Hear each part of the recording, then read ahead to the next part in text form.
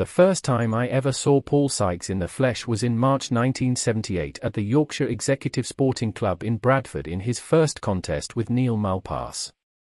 The bout was for the British Boxing Board of Control Central Area Heavyweight title. What I will always remember from that night is, when coming out for the 7th round, Sykesy made absolutely no attempt to box. He walked over to Malpass, jumped up and stuck the nut on him, which got him an instant disqualification, and rightly so.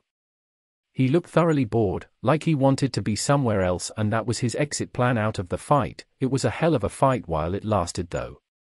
I was just learning my trade and reffing at the time, but I couldn't help but look at Paul Sykes and think, what a character, what have we got here? I knew about Paul's past and that he had a reputation for being a real villain, but he was such a character, and the fight game has always needed its fair share of them.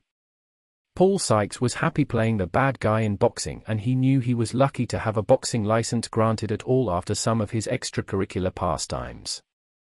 Paul proved against John L. Gardner that he was a bloody good fighter for someone who had hardly any experience, unlike John L., who was a fully seasoned pro. The fight game is all about having that self-control. Paul just had a strange temperament and lacked that bit of self-control that top fighters have. I think if Paul had the discipline, he could have gone all the way. Paul had a similar personality to Mike Tyson in the sense that he was extremely volatile and self-destructive. Tyson had Kostamoto as a mentor to straighten him out, and if Paul had had someone like that, he might have been a better fighter, but on saying that, Paul probably wouldn't have listened to anyone.